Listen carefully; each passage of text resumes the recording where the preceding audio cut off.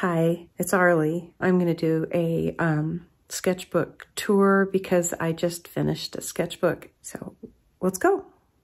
Okay, take 3. I like to have a bunch of different sketchbooks going at the same time, and then that way I can choose based on time and what I'm in the mood to paint.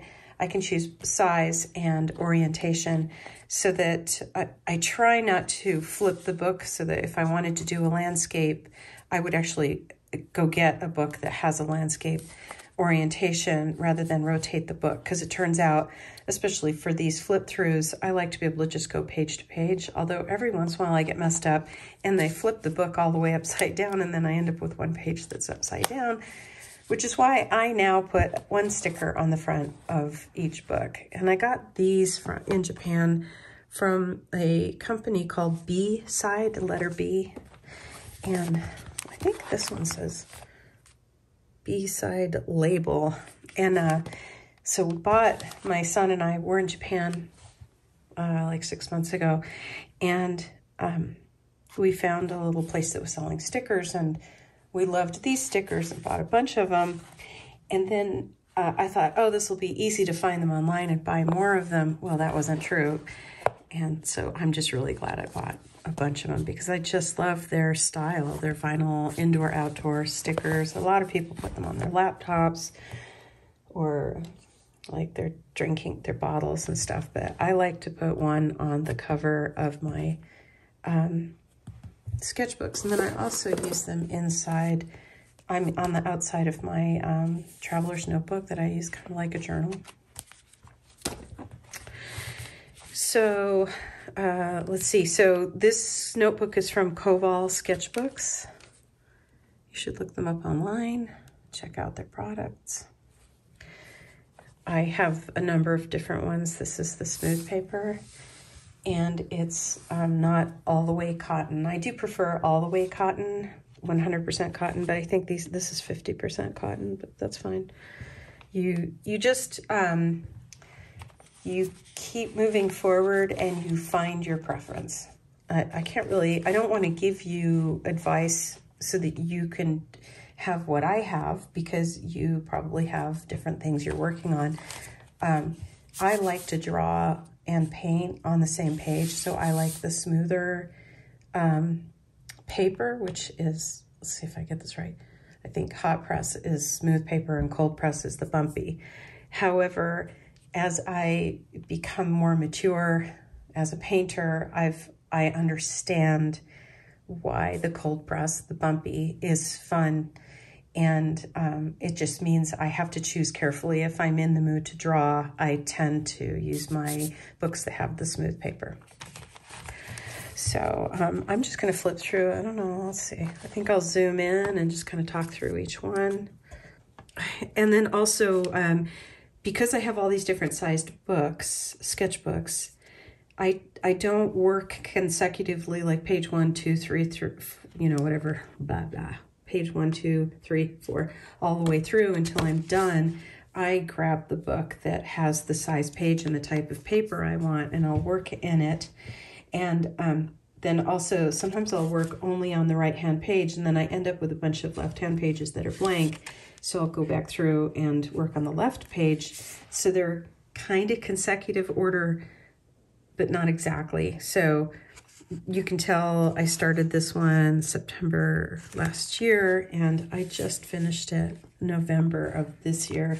So this is about 1 year of work, but it doesn't mean it's the only work I do. And if you follow me on Instagram, you know that I try to do a little something every day. So sometimes it's tiny, which is why it's really nice to have these little books. Sometimes it's just the tiniest little, see, here's one I did upside down by accident. Just quick, I don't mean to give you a whole flip through of this book, but sometimes, you know, I just want, like, grab a pencil, colored pencil, and a photo, and just spend, this probably was 20 minutes. So the size, using a smaller size is nice because it means you don't have to spend a lot of time on something, but then you find that it's a little frustrating, almost sort of claustrophobic, when you want to get into details and you're working on a small page and then you move up to a larger size sketchbook or an actual big piece of paper, it feels so luxurious, but it also takes much longer. And you have to, when you're painting, you have to use more, you have to pay more attention to your edge that's drying as you're painting. This is from a photo, and I can't even remember where. Japan, Denver, no idea. I kind of went nuts on the sprinkled paint, which I kind of wish I hadn't done, but that's okay. One of the things that's hard about watercolor for me is remembering not to paint the areas that I want to remain white. Although now I'm much more comfortable just painting over it and just adding white paint if I want white again. But that's one of the tricks and the hardest parts about watercolor. And the other thing that's really hard about watercolor is waiting for it to dry before you do your next layer. But luckily here in Colorado, it's so dry, things just dry almost immediately. And then a little, it looks like a hair dryer, but it's not. It just puts out heat right here. And it takes maybe 20 seconds to go. And if you want to heat, dry up a little spot that's not dry, not fully dry, because that's sort of the bane of learning watercolor is waiting for it to dry, trying to work on it while it's still wet, and then you end up with a look that you don't like, and there's kind of nothing you can do about it. You've basically ruined, but you can't ruin anything in a sketchbook, because that's the point of sketchbooks, is to learn this stuff. So this one, I'm going to zoom out for this one. So this one is not from a photo. This one I actually did in real life, in plein air. This is watercolor, just using 3 colors only, because that's sort of a challenge for me to use fewer and fewer supplies, smaller and smaller space, limited time, and then as I do that, my skill grows. And then also, I was telling some friends recently, it's a little like when you go camping and you're sleeping on the ground in a sleeping bag, then you get home and you're back in your own bed and you're like, oh my God, this is the best. And so in a way, limiting something like your time, your size, your supplies, colors, it's a little like that sleeping bag experience. It is an experience and you can enjoy it and it's fun and everything. But then when you come home and you get back to your stuff, oh, it's the best. I really like this painting. I think I have kind of a crush on yellow, and I have a hard time doing a painting without yellow. So this is now me a year later, more than a year later, seeing this about my work. And so I think that's an area I can work on. Sometimes I'm not inspired, so I just sort of look online for some ideas. And I want to play with my supplies, but I'm not in the mood to do anything. Like, I can't think of what I want to do. So in this case, I just played with my colors. And it was based on somebody else's idea. I wrote idea from Lou Davis. So I suppose if you look up Lou Davis, you might see something like this. Of course, you know, if I went and tried to copy Lou Davis's work, whatever it looked like, I'll try to find it and put it here. If I imitated it and copied it and then tried to sell it without giving the person credit, that's one thing. But when I'm working in a sketchbook and getting inspiration from other artists, I really don't, it doesn't bother me. I feel like I'm singing along with a song I'm hearing on a radio, but it's not a song and it's not the radio, it's Instagram, and I'm not singing along, I'm painting along. So I'm just sort of like, let's see if this is something I want to do or am I good at. And another thing about doing these kinds of things is learning brush control. So I think, I don't remember exactly, but I think their painting was much neater and mine's kind of blobby and messy. And so I think this is kind of part of my style, is that I just can't do fully neat work. This is because I liked this, so I wanted to do something similar. And there's that yellow again. And there's just so many things that I want to learn. One is how to make things in the distance look distant, how to make a road or a path or a river all look, or water, all look unique. Another thing is how to do shadows. Another thing is how to do foreground. Another thing is atmosphere. How do you show atmosphere? How do you show distance? So it's funny, I keep painting realistically or drawing realistically, but that's not what I want to end up doing. But I feel like I can't move from this point in my learning until I feel like I've pegged it. So I have to keep moving forward until I feel like I can check it off. So that's why I'm doing this sort of illustrative, does it look like what I'm trying to make it look like style. Eventually I want to learn if there's an abstract painter in me, but although I think about it a lot, I can't get myself to move into that space. This is another one of a building and taking some time to draw the details. I remember really, really enjoying this one. I think it was my old house. Oh, that was my stomach growling. And then just sort of, one of the things that messes me up is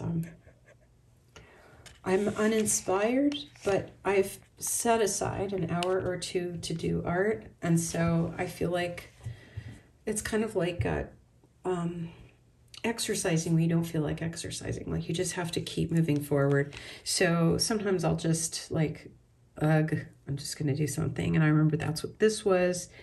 I think I got some new paints. And then this was a photo that my dad took of my mom before I was born. So I was born in 1964. It's an old black and white photo. She's leaning against a car and she's holding some grapes.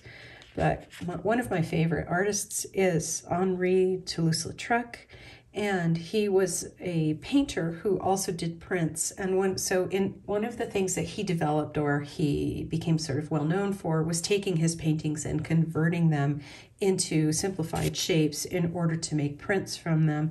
And I just keep feeling like this photo of my mom is going to end up looking like a Toulouse-Lautrec print if I keep working on it. So if you watch my flip throughs or you look at my Instagram, you'll recognize this because I keep trying to figure out like how would Toulouse-Lautrec handle this? How would he simplify the shapes to the point where it still is what it is, but it's for printing, it's been made into sort of blocks and simplification. So this is that yellow. I just love yellow. I don't know what it is. This is from a photo I took in Japan. I think I was trying to do, I pictured what I was going to do and I didn't really accomplish it. And I don't really like this, although I do like some certain spots. I really like the way I handled these trees. I think the water looks pretty cool. I wish I had, so I like that tree. I wish I had felt less obligated to draw these reeds. I wish I had made it more of a shape with just a little bit of texture rather than feeling like I had to paint every line. Yeah, so I don't really like this one a lot, but that's not the point of sketchbooks for me. Sketchbooks for me is like exercise, like somebody who's training for a marathon and so they're going running every day. This is my run this day. This was painted in plein air at a park with water. And I'm really inspired by an artist online. I'm not sure if I'm saying her name right. I think it might be JESSAMY. And I'll link her here and or in the description. But she goes in on the contour lines. And what a contour line is, if the item you're looking at had stripes on it, you're drawing the stripes, even though in actuality, this water didn't have stripes on it. I knew it was water and it did have kind of movement ripples. And so I added these lines because I feel like that's how she handles you know, water and grass and trees. And so I still am a year later trying to figure out how the language that she uses to describe a landscape, if there's something that I can borrow and bring into mine. And also I really love stands of trees, how they are a blob, and then they have like I don't know, like when you see a bunch of like flamingos on the beach and it's just a big body of pink bird bodies and then all their legs sticking out. I just really love a stand of trees, kind of like a little buddy system. So I keep driving around here. I live near Fort Collins and I keep seeing stands of trees and I'm like, oh, look at them. Look at that little family. I feel like they're like a little unit. It's cute. Weird. I'm a weird artist. This is from a photo. Didn't turn out at all like what I wanted. One of the things I found to be very hard is hitting a certain pink that I can see in my head and I just can't get it. Also, cherry blossom. So we were there during cherry blossom, and this is from a photo, not from real life. Cherry blossoms aren't actually pink. They're sort of a brownish pink, and that's really hard to paint without making it look kind of blech. And one of the things I'm learning as an artist is that it's okay if I exaggerate, if I'm trying to communicate something. So I think this is kind of the beginning of learning that, you know, I'm remembering pink. In the photo, it's not pink, but when I add this brown, it makes it look kind of blah. It's a kind of a, like almost a process of negotiation. You're like, I know what it looked like. I know what I want my painting to look like. You know, how do I get there? The compromise, I guess. This is, oh, this was also painted and plein air at the same place. So I did a little bit of the contour lines on the water, and I also showed the contour of the land. This is another one where I think I did too much detail on these dried, I don't remember what they were, some kind of dried grass. But just trying stuff. Here's another sakura, cherry blossom, and learning how to lay light colors on top of dark colors. So even though this blossom is from the same tree, this is on top of a light background and this is on top of a dark background. So I, the artist, get to change the tint or shade so that you use the trick of the eye to bring the blossoms forward by painting them lighter on top of a darker area. So you just, you know, you're painting and then you're like, oh, I'm going to try that thing. And you try the thing and it's like, not great. But I mean, if I years ago look at this painting, could look ahead at this painting, I'm sure old me would say, wow, that's a really great painting. But now it's a year later and I'm looking back on it and I'm like, ooh, I see a lot of areas for improvement. But there's no way for somebody to improve if they don't move through things like this. So that's all a sketchbook is. It's just like, oh, I'm going to try that. And I also really like the contrast of the black wood against the pink. And I feel like in a way that's the beauty of the spring blossoms on trees, is the way the branches almost look like calligraphy. They look like somebody's writing and handwriting, and then there's just this puff of soft color around it. I can't remember what this is. I think it's supposed to be water, which it does look like water, but it looks like water going up in a wave. Lots to learn. I think I did this in gouache. This is from a photo I took in Pakistan in 1983. These bus drivers all over and truck drivers lavished so much love and ornament onto their trucks. They were just gorgeous. They had hammered tin, the lights, same in Russia years later. the lens cap over the lights would have colored liquid in them, almost like a little lava lamp. There's just like every little detail was beautiful, just like little fringy things, and everything was clean. And so not only do I want to accurately paint this driver and his truck, but I also want to try to capture the Himalayas in the background. I think I painted this a few times. I don't know if I did it in this book, but I remember I kept this photo out for a while so that I could keep trying to show the mountains in a way that's pushed back and atmospheric, which I'm still working on, is how to add atmosphere and not feel like I have to paint it exactly the way it looks in the photo, which is that is my struggle right now. This is, this is from a photo I took in Santa Fe last year. My background is as an illustrator, which kind of means that I can decide what the scene looks like. It doesn't have to look accurate, but I have to decide that ahead of time. I have to give myself permission to paint things, to paint the world that I want it to be, rather than true to the photo. And so I remember thinking specifically, don't make it accurate, paint it the way you want to see it. And so I had to keep reminding myself of that. This I painted at Coal Creek, which is a little creek that runs through a part of Lafayette, Colorado, which is northwest Denver, kind of near Broomfield. I want to be the kind of artist that carries my art supplies and just stop the car and paint, just stop the car and paint. So I did it. I forgot bug sprays. That was the drag.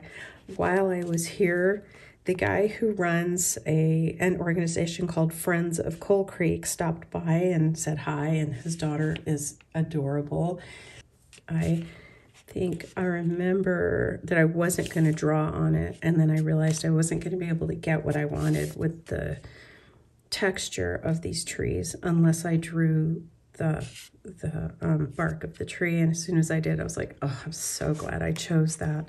I can't remember, I think, so when we went to Long's Gardens in Boulder, the iris were all in bloom, and it was absolutely crazy raining. It was drizzly and then rain and then drizzle and then rain. I think I painted this at home later because the one that I painted there looks great, but it's just a bunch of soggy paint. You can't really tell what it is. But I really like that kind of folk art look of painting your thing and then drawing in the man-made structures in a very simple, clean line. And I really like this style, and this is one of the sort of words in my vocabulary as an artist that I will continue to do, because as soon as I add this building with its little roof in an imperfect way and the lines, then I'm like, oh, like to me, it adds the location. It makes you feel like you're there. That you imagine maybe I parked over here and walked over, you know, because if it didn't have these, let's see if I can cover this one up, then it's just a field and trees, and it just doesn't have that like, ooh, I wonder who lives there. To me, it adds a little bit of story. This is from a photo I took in Japan. I took a lot of photos knowing that I would be here at home looking for things to paint. And so this was a nighttime view near our hotel with the cherry blossoms lit from below and a nighttime sky that was lit up by city lights. This is from a photo. It's gouache. It felt really complicated and annoying. I guess I still don't really like it, so it's just practice. And there's some little areas I like. Leaves are overwhelming.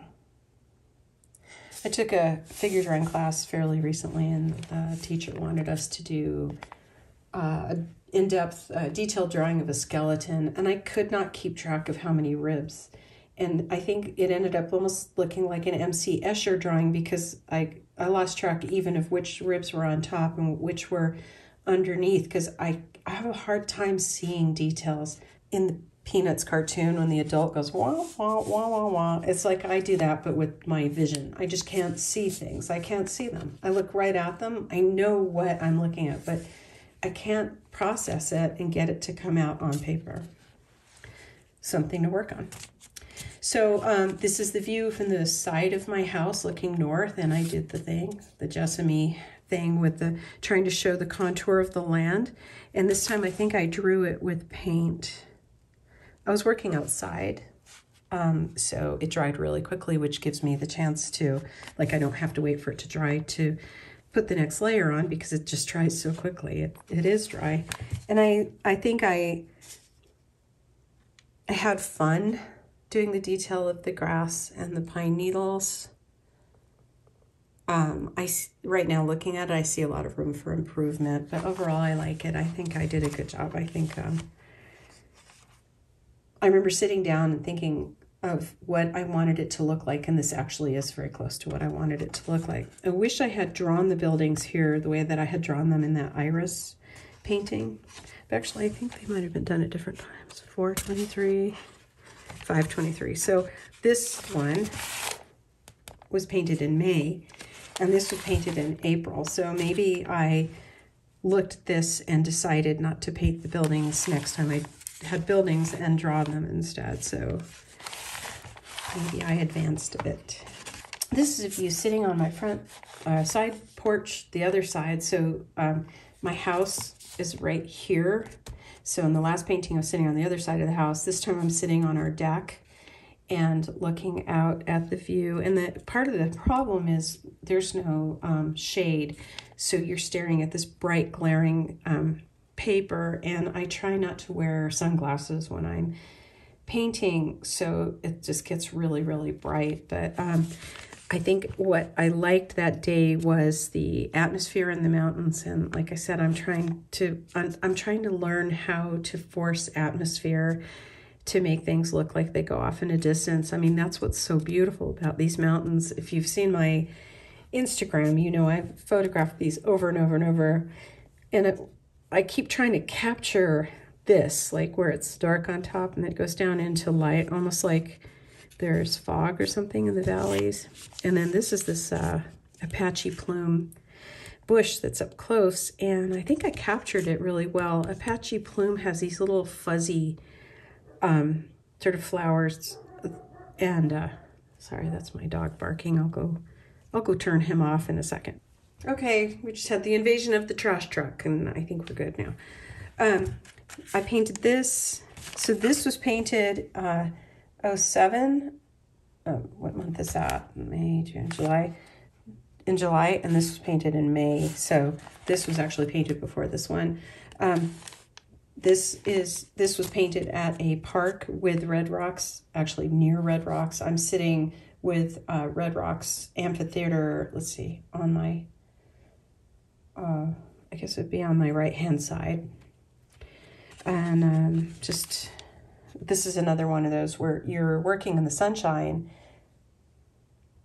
I didn't bring umbrellas. I do have things to give me shade, but your colors start to get, your rods and cones get burned out in your eyes, and you lose track of what color you're working in because the paper is so bright, and every time you look up, the square of your paper is kind of burned into your eyes, and it's a whole thing.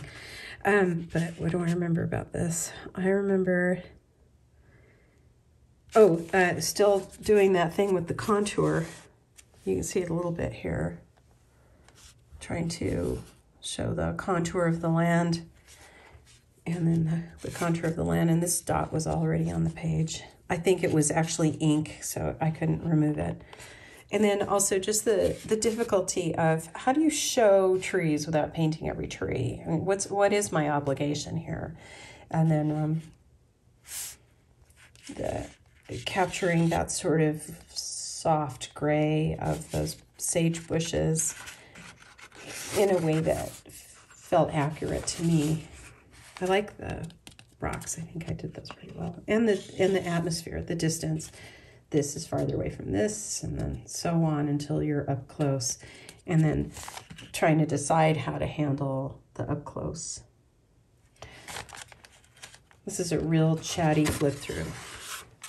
This is from a photo. Oh, here's the actual painting I did at the iris farm. So I went ahead and painted. I prepped my paper with an ink, a permanent ink. So I knew, I actually didn't think it was going to be quite so rainy, but that's why the yellow isn't runny. But this is gouache, which is opaque watercolor. So it's really, it will open up and move with water. So I just decided, you know, I'm just going to go for it and paint in the rain. And you can see what it is. It's iris, and that one's open, and here's the leaves. And I actually really like it. And I feel like if I'm going to work on being an abstract artist, I need to be okay when things don't go the way that I'm trying to make them go, and sort of go with the flow. I kind of like how you can see the rain. Then it was a real trick getting it back to the car because the paint wasn't dry, and this is a book, so I had to carry it all awkwardly. This I did at home. This is from a photo I took in Kyoto. This is an inn. Actually, I think it's a restaurant. I don't think it's like I don't remember. You can look it up if you're interested. But we were walking back on this side of the river. This is a river. That's a path. That's a cool building. There were more details, but as the artist, you're like, which details do I get to put in and do I get to eliminate? It's editing. And then this is the same thing with the cherry blossoms. It's like I was searching for a certain pink without sort of deadening the pink with brown. I think I did okay. Once I spend more than 90 minutes on a piece, either it starts to become overworked or I get bored of it. So I think I was kind of right there.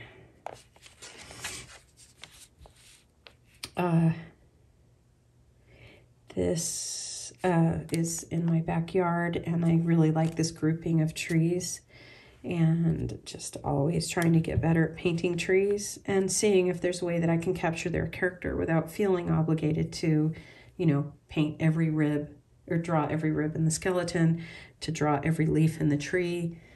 You know, how do I show that each of these trees is a different tree? And actually there's another one in the back that's a different color. So this is rabbit brush. This is a juniper. It's cottonwood. I think that was a different cottonwood. That's an olive. That's an aspen. So, and then here, oh, this is in my backyard. Trying to just commit to spending time painting. I remember not liking this very well, and I still don't really like it, although I'm glad I spent the time doing it. Sometimes if you're training for a marathon, you just get to run around the block instead of doing a full run. This is from a Facebook group called something like Reference Photos for Artists or something, and people post images there, and I was really inspired by this image. What they want is they would like you to post your painting or drawing in the group so that the photographer can see their art being used, but they don't really want to be linked. So these are people basically saying, hey, artists, you're welcome to use this and you don't have to give me credit. So I don't think I would sell a piece like this without finding the artist, or maybe I would hide their initials in here somewhere, because I would, if I did make a print of this, which I might because I really do like it, I still would want to thank them, or maybe I would contact that person separately and ask them if I can add their name or how they feel about it. So, but the group is meant to be for artists to use it and then go ahead and use their paintings however they want, but it's not my photo, and I didn't pay for it, so I still do feel a little bit of obligation. But this is another example of learning what to keep and what to edit. You know, how much do you show? I could have done some contour lines on the roof.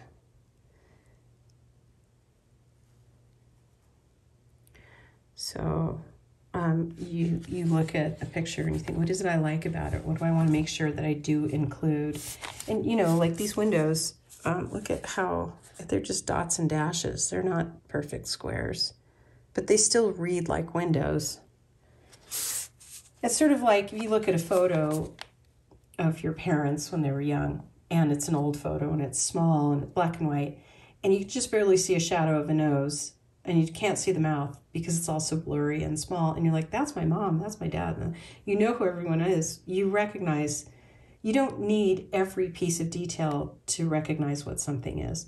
And so as a painter, you're doing that too. You're thinking, what's the least amount of detail for me to add so that the person looking at it knows what it is. So I don't know if that makes sense. I did spray this with fixative. I had to go dig out my fixative. Let me show it to you in a second. This one is really good. I like the matte finish because once it dries, you can't tell that it's been fixed.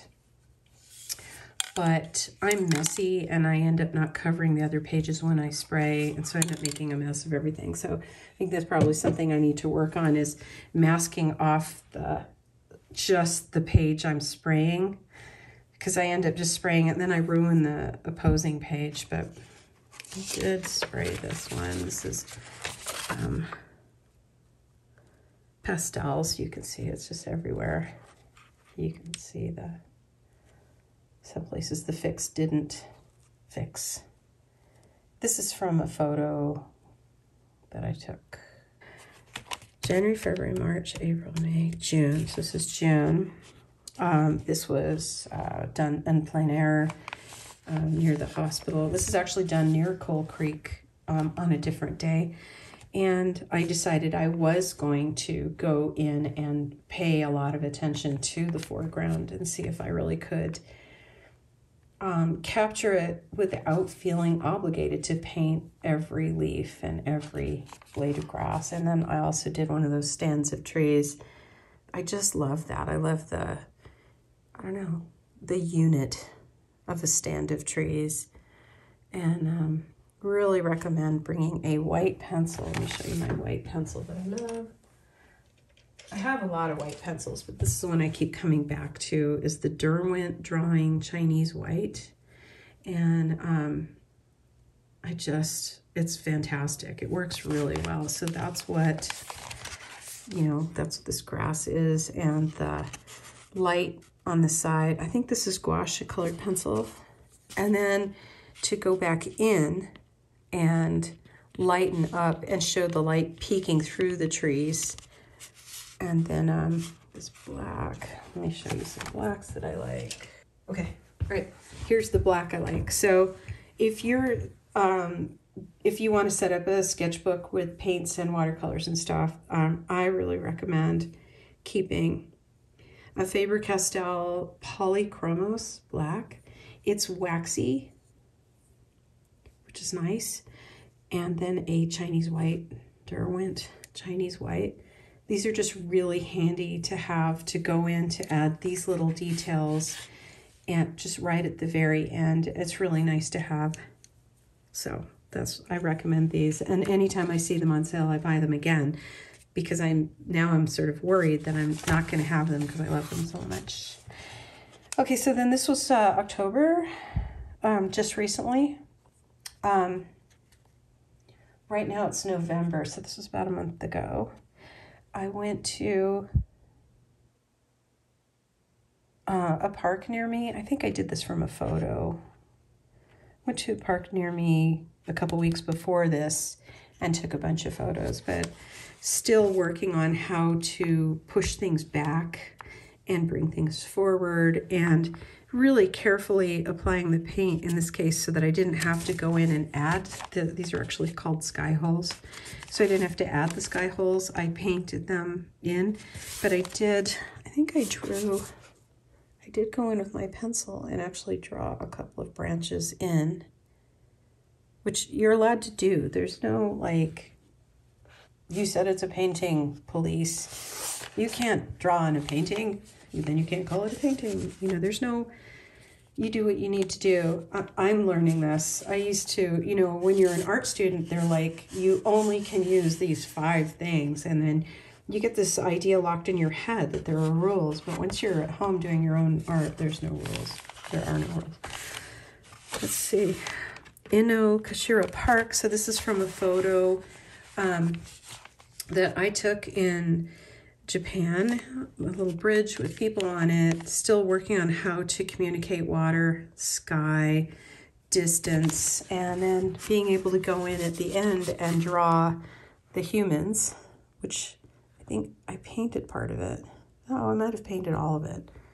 But I love that little crisp bridge in the background of the soft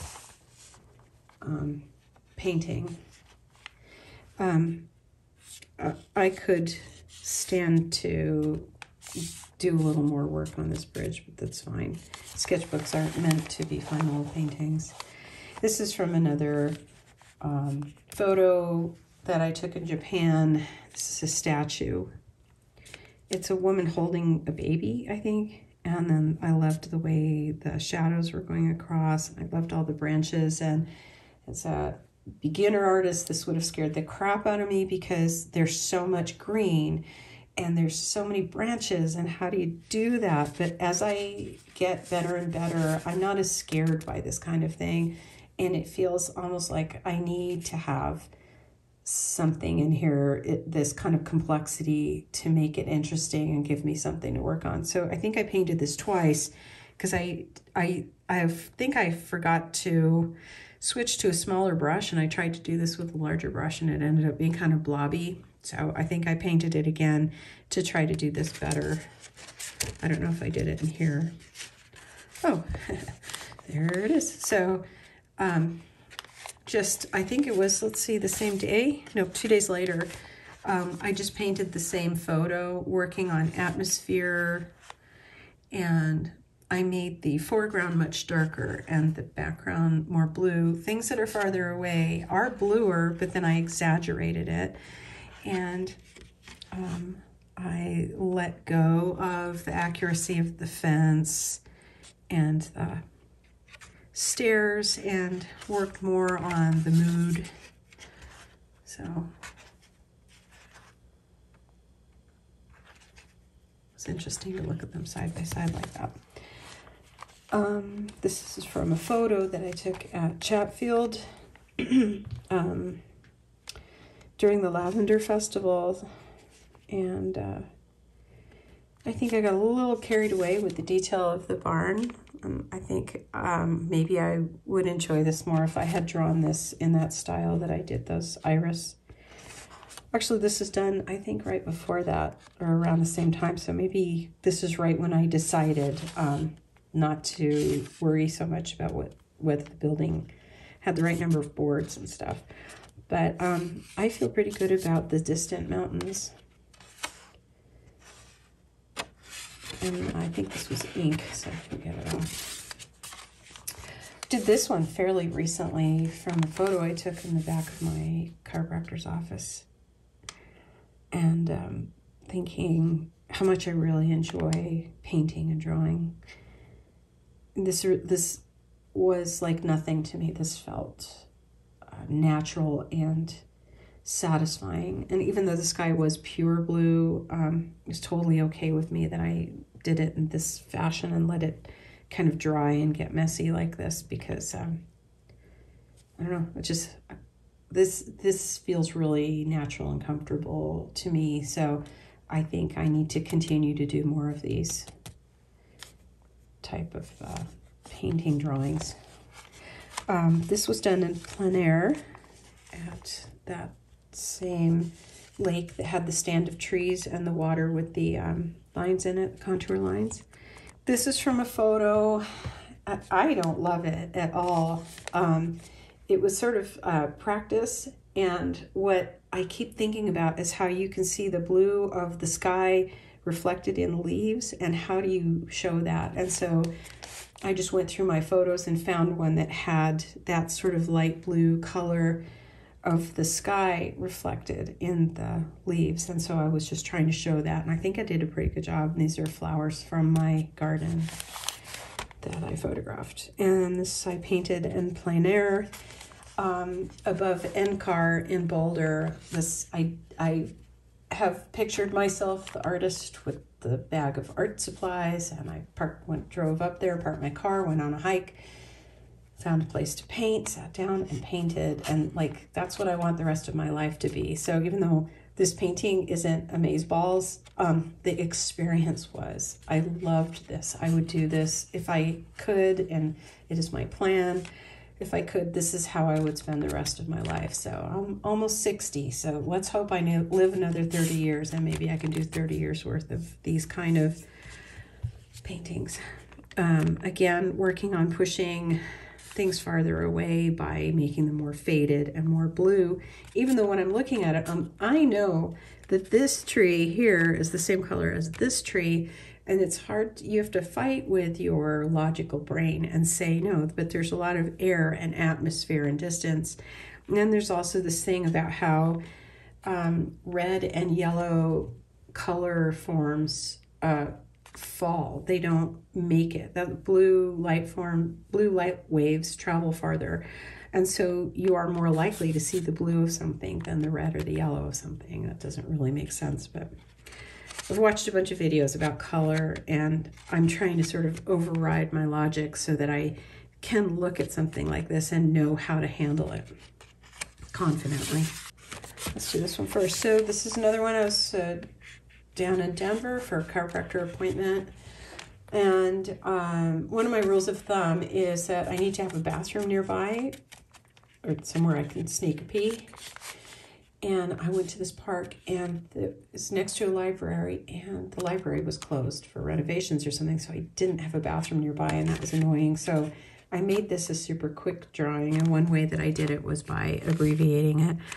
And I didn't really like it. I wasn't really enjoying myself, but I'm committed to being the kind of artist that can sit down and draw or paint anything and just do it. And so I did it. And I like a couple things. I feel like I did the thing where you can show what it is without feeling like you have to be exact. I like the bushes in front.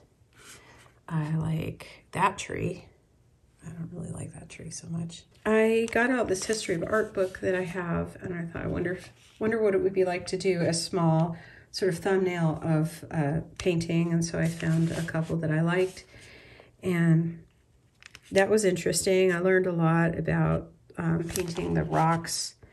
Greece on the ruins of Missolonghi. I have no idea what the story is, so maybe I should look that up. But I ended up kind of thinking about how do you paint rocks on top of rocks. And then this one, it doesn't look at all like the final, but I ended up just liking him anyway and had some fun with the background and his hands.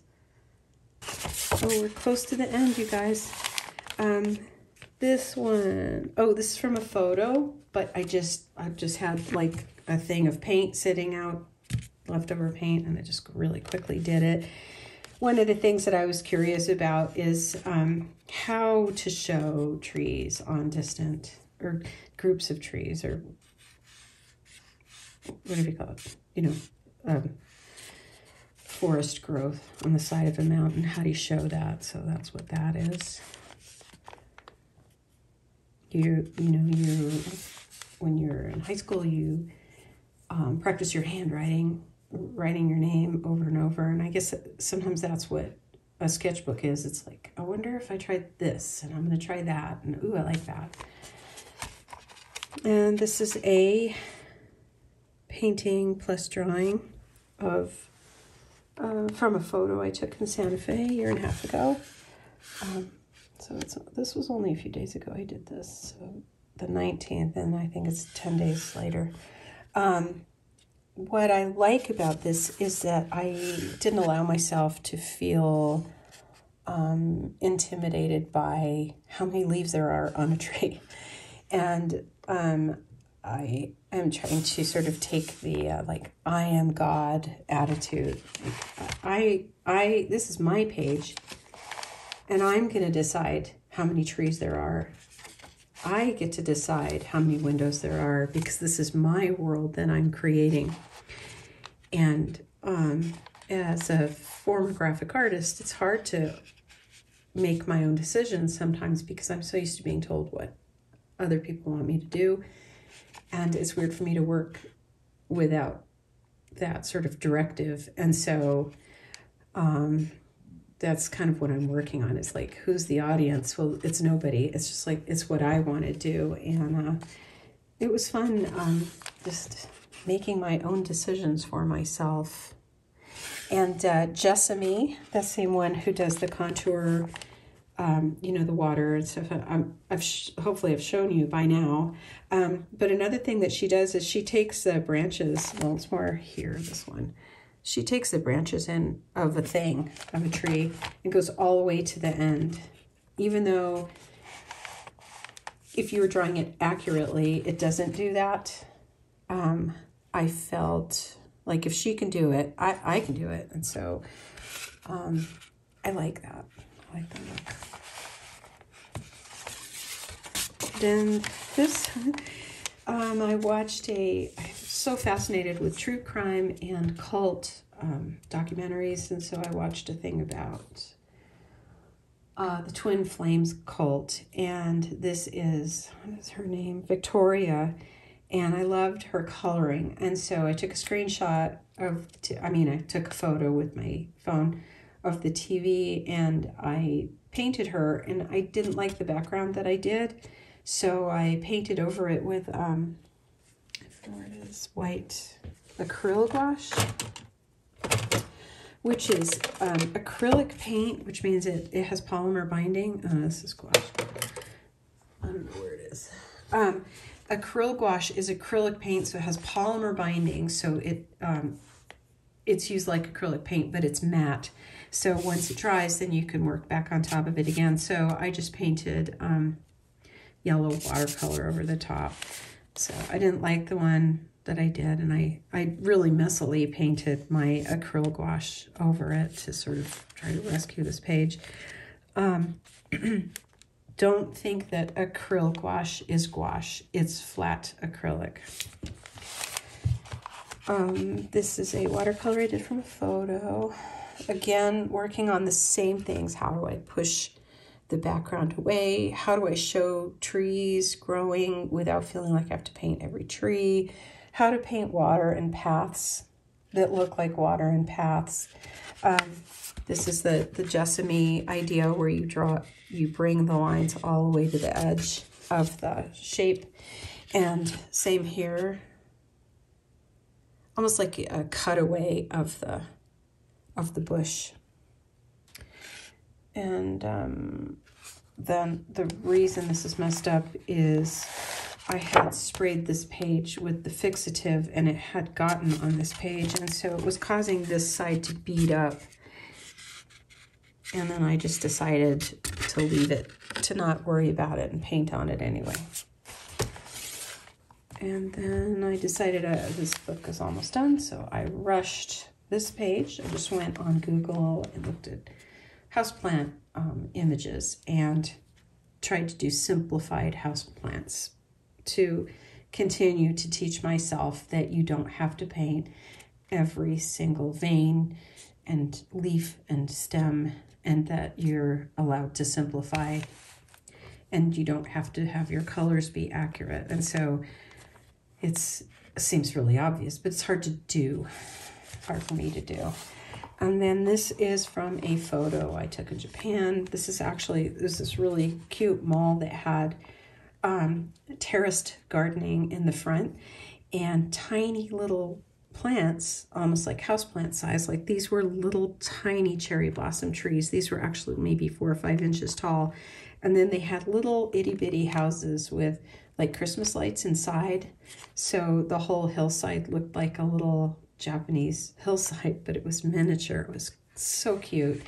And I think I've painted this a few times. I just think it's the cutest. And that's it. That's the end of this book.